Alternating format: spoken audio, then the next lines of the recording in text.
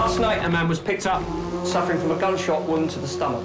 British director Creevy's slick thriller Welcome to the Punch stars Mark Strong as ex-criminal Jacob Sternwood and James McAvoy as Max Lewinsky, the disgraced detective who's hunting him. Max is an inch away from piecing all this together. Sternwood returns from his Icelandic hideout after his son is involved in a heist that goes wrong, giving Lewinsky one last chance at his quarry.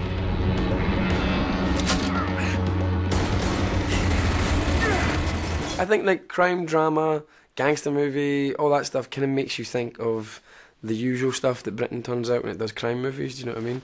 And it really isn't that. I love those films, don't get me wrong, but I think this is slightly different, this one. It's very much a kind of cops and robbers movie with a Hong Kong action slant, you know?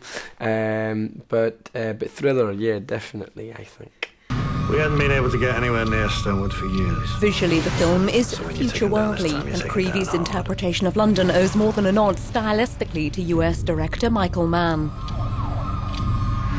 It's not about being literal to London and kind of saying, here's the London Eye, here's the Big Ben, here's the Gherkin, we've seen these in 1,000,001 movies.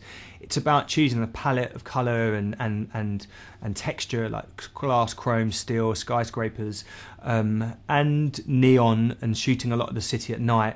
And I think we created something which is borderline sci-fi, yeah.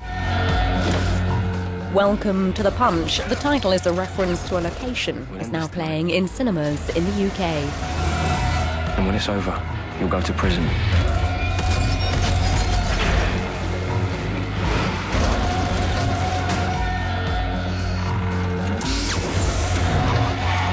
Why don't we just let off some fireworks while we're at it? He'd written something on his hand. Punch 119. Get down!